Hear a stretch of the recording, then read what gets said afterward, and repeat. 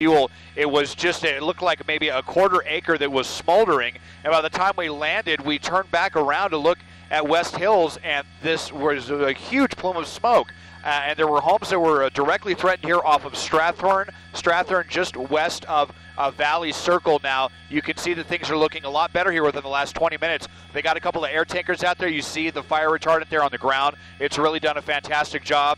And a lot of hand crews out here as well. Now, a lot of these crews were actually stationed at the entrance to Bell Canyon, and once they got the call, they all raced over here. It wasn't too far for them to go, so they're hitting this with maximum resources. Fortunately, they are knocking it down. You see the hand crews out there digging lines to make sure that this fire does not advance anymore. So we're definitely looks like we're breathing a sigh of relief here in this section of the West Hills area, ladies.